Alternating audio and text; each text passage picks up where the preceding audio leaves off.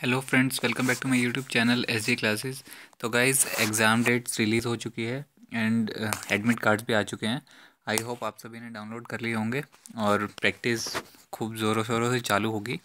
तो गाइस, अभी हमारे पास जस्ट पूरा एक महीना ही है जिसमें कि हमें रिवीजन भी करना है एंड क्वेश्चंस भी प्रिपेयर करने हैं।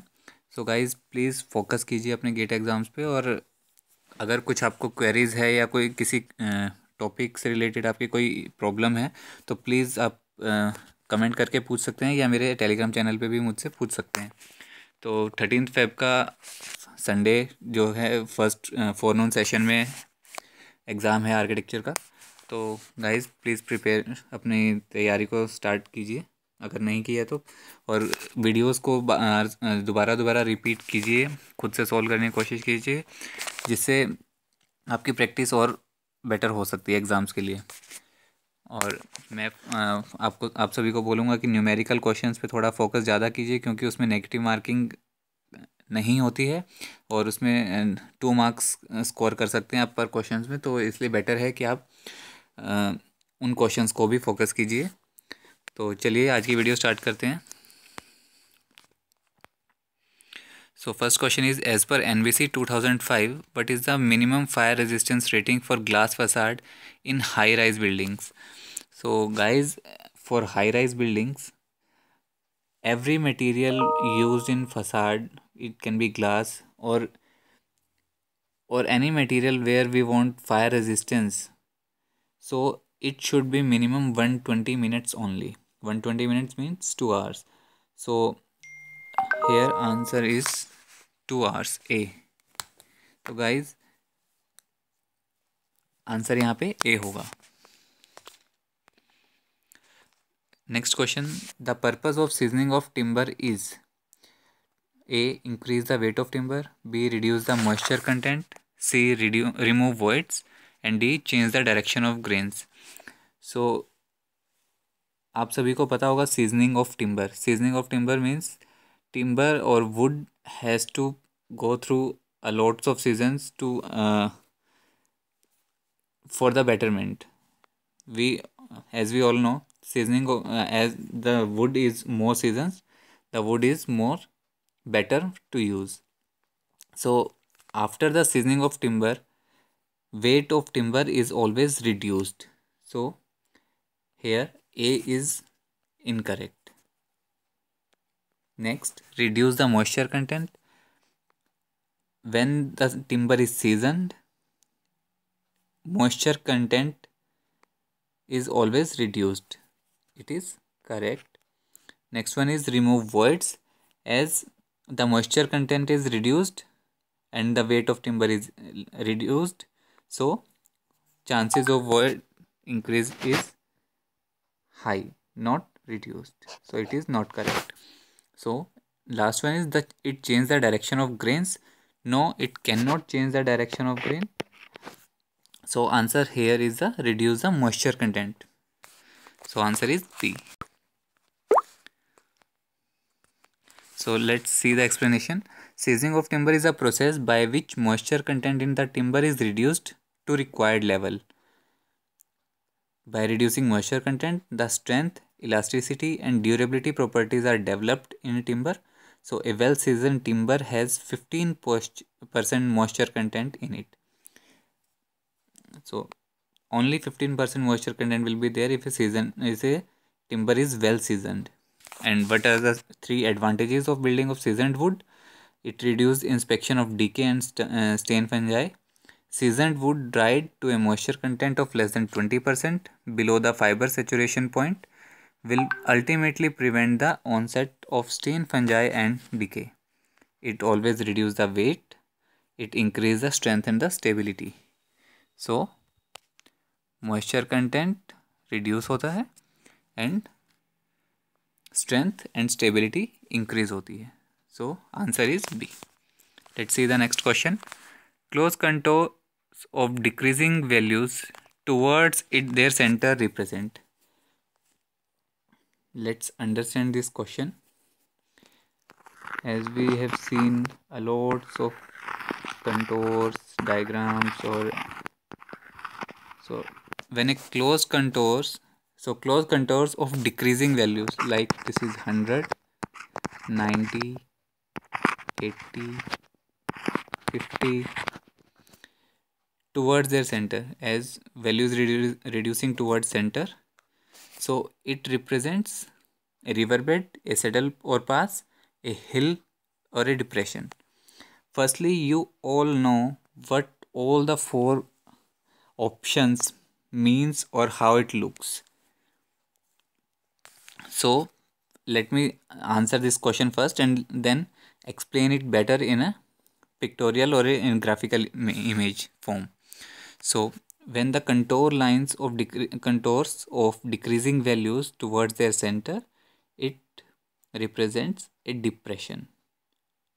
So answer here is a D. But let's see all the four types. So I have taken this image from the textbook reference. So let's see.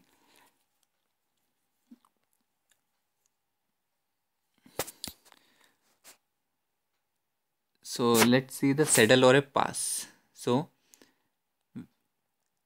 like this is a hill. If you see in this image, if this is a hill, so these two are saddles, the higher points, and the lower points is the pass. So a saddle or a pass. So you might say the answer will be pass, can be pass, but in a single option a saddle or a pass, but in question decreasing value. So for saddle, value cannot be decreasing at center, because if you taken it as a center, the value is increasing at center. So saddle is not correct. That's why this option is whole incorrect. So for a hill, if a contour is if a contour value is increasing, then it is a hill, like 80, 85, 90, 95, 100, 105. So contour value is increasing towards center, it represents a hill. And if a contour value is of decreasing value towards its center, it is a pond, or we can say it is a depression. For a ridge line, this is different from this question, but it is important from the exam point of view. So ridge line is where the contour is graphically moving. So all these are moving in this direction. So this is a ridge line and this is a valley line. So ridge and valley are also opposite to each other. So if a value is decreasing towards the ridge line, towards outside, if a value is decreasing towards the outer side or opposite to center, then it is a ridge line. If a value is decreasing towards the center, then it is a valley line. So ridge value is increasing at center. For a valley, value is decreasing at center. I hope you understand this question. This is very, very, very important from the exam point of view to understand this. Let's move to the next question. The performance of a specific task in critical path method CPM is known as, so dummy, activity, event, or a contract. So when the performance of a specific task is performed, it is known as the activity of the task. So let's say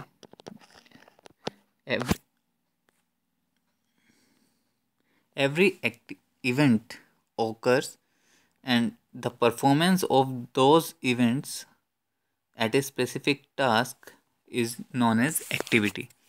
So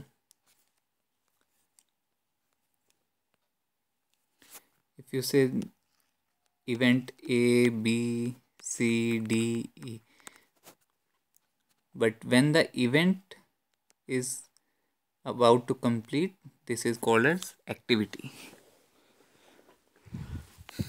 So a dummy activity, let's see from the starting what is dummy. A dummy activity is a simulated activities of sorts. One of that is a zero duration and is created for the sole purpose of demonstrating a specific relationship and path of action of on the arrow diagramming method.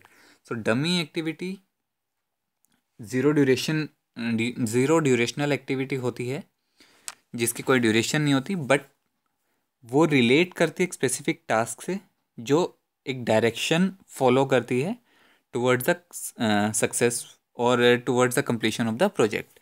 Like if you see in this diagram, activity 1, 2, 3 and 4 are there. So to complete the project, 1, 2 and 3 are different activities, but 3 activities only performed when 1 and 2 is completed. We can move to the fourth activity also, from the 1 to 3rd and 3rd to 4th, but 3rd cannot be started until activity 2 is completed. So to show the relation, first and second when completed, then 3rd activity will be started. So this indirect relation between 2 and 3 is known as dummy activity. So it has zero duration, but it shows the relation, specific relation and path of action. Next is an activity. An activity is an actual performance of the task and requires time and resource for its completion.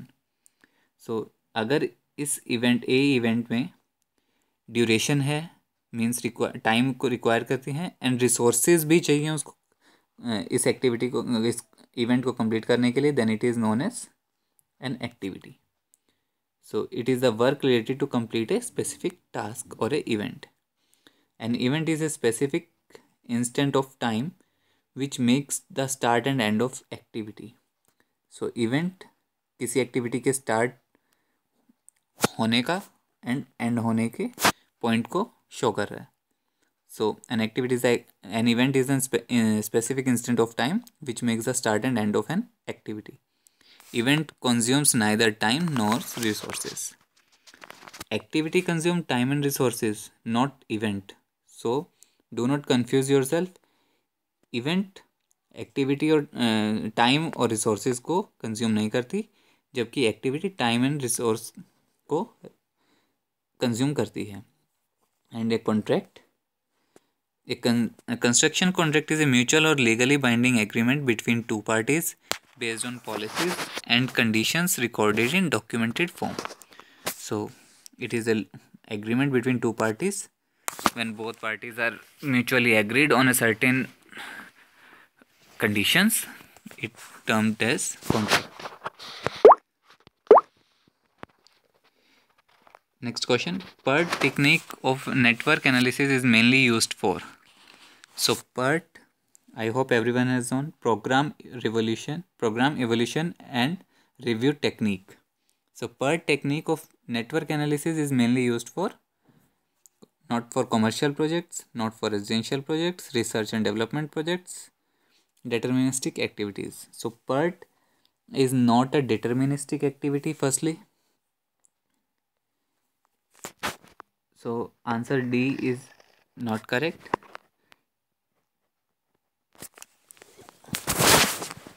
Then we can see at option A, commercial projects.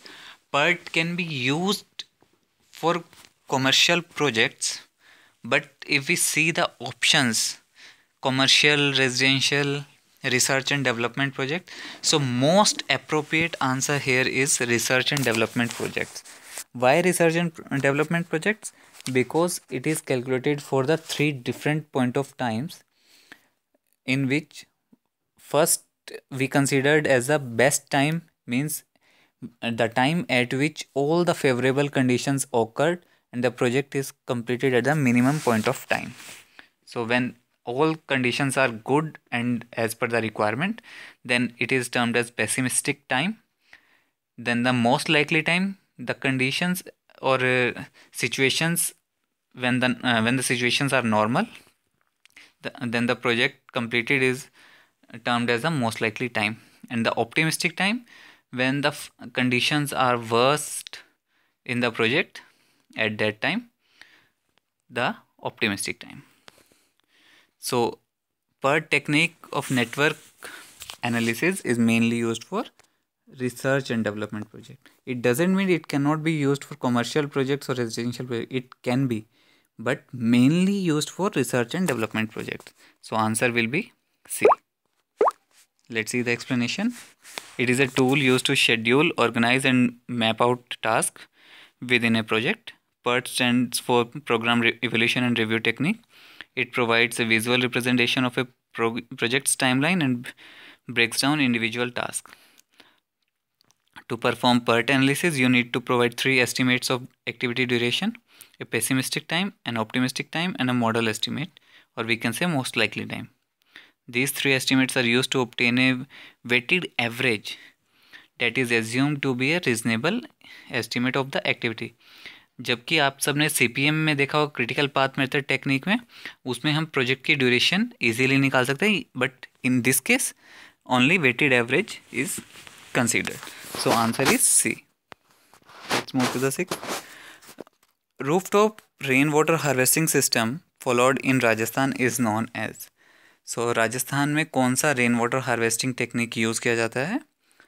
टंकास, कुल्स, baolis और Gul's.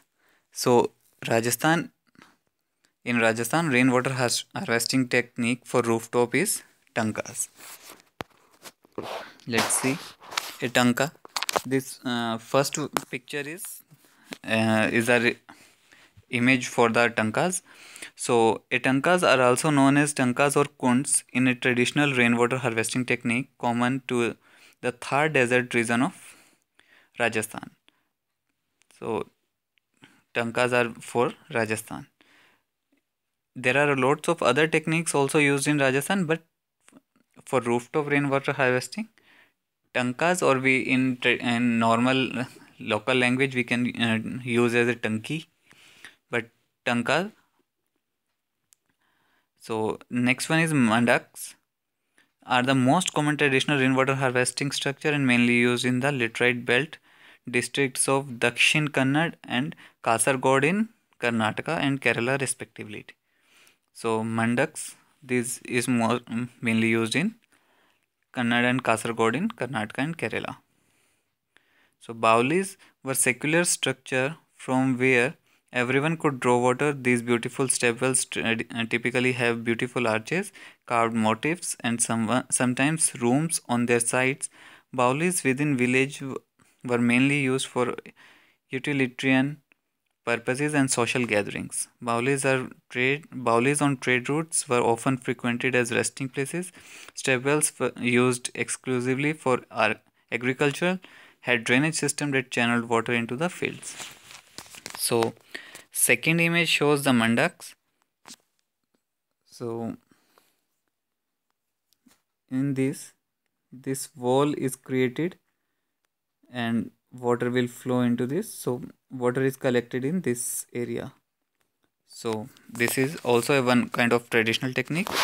The third one is the baulis. These are the baulis, and the last one are the guls, or we can say kuls. Sometimes kuls and guls are similar. So in hilly region, people build diversion channels known as kuls or guls in the western Himalayas for agriculture. It is a traditional irrigation system in Himachal Pradesh where the water is released when required. So there are lots of other techniques. Let's see those, like johards, panamkeni, khadin, aherpens, johards. This is the first one is the step well. This second one is the talab and bandi. These are bauri. These are aherpens. These are khadins, nadi, bauli, kund. So all these are of traditional techniques. There are lots of others also, but mainly I covered this to show you. Let's move to the next question. A septic tank is a P is aeration tank, settling tank, and digestion tank. So we have to answer in a septic tank which three out of these three, which are the processes used, or which of these tanks are used to complete a septic tank. So a septic tank is doesn't include aeration tank, because in this bubbles are not mixed specifically in septic tanks. So in aeration tank, bubbles are used to float to get the floating material. So not aeration tank. Settling tank, yes, settling tank is used in septic tank to segregate or separate the heavy and the lighter waste. And digestion tank, no, it is not included in septic tank. So as you see in the diagram, so septic tank, aeration tank is a sludge tank process where air is added into the water to encourage microbial growth. The microbes in the water feed on the organic material and form focus on, then settle out. But here water is air is not added to encourage microbial growth, so that's why it is not included in septic tank. Yes, the flow of water through the water settlement tank must slow down sufficiency for suspended solids to settle out. Yes, it is included. As you see in the image, the sludge is settled out. And sludge digestion is a microbial process in which organic solids are decomposed into a stable substance. Most large sewage treatment plants used a two-stage digestion system in which organics are metabolized by bacteria anaerobically in absence of oxygen. No, so this is also not included. The answer is B only. Question 8. Name the first state in India which has made rooftop rainwater harvesting system compulsory for all household across the state. So the first state in India which has started the policy or scheme for the rooftop rainwater harvesting compulsory for all the households, which has started in 2001 by Tamil Nadu. So Tamil Nadu is the first state in India which has a made rooftop rainwater harvesting system compulsory for all the household across the state. So Tamil Nadu is the correct answer. The term municipal solid waste is generally used to describe waste for industrial process, mining waste, waste from home, commercial space, commercial establishment or institutions, and last one is the agricultural waste. So basically, if we divide one on the basis of segregation of waste, there are two types of waste: municipal solid waste and the non-municipal solid waste. So municipal solid waste are considered as the waste from houses, institutions, commercial spaces. So all such spaces waste are considered in the municipal solid waste, whereas in the non-municipal solid waste, waste from the industrial process, mining waste, agricultural waste, industrial waste, all these are considered as non-solid waste, non-municipal solid waste. So answer is C. So municipal solid waste includes all the items from house, business that people no longer have any use. These wastes are commonly called trash or garbage and include items such as food, paper, plastic, textiles, leather, wood, glass, metals, sanitary waste in septic tank and other waste. And non-municipal solid waste is any non-liquid waste that is created due to production of a product. This type of waste is categorized even more and includes mining waste, agricultural waste, industrial waste. So answer is C. Let's move to the last question of today's video. What is gentrification? So in options, a policy aimed at renovating inner city council house stock. So no, gentrification is not a policy. The next one is building shopping center in cities to create employment. That is a central business district which creates employment for the peoples to create different centers in the city. The movement of middle class into the suburban areas, that is urban sprawl, not the gentrification. And renovation of rundown city neighborhood to attract high income group. Yes, gentrification is defined to renovation of rundown cities neighborhoods to attract high income groups. So let's see a detailed explanation.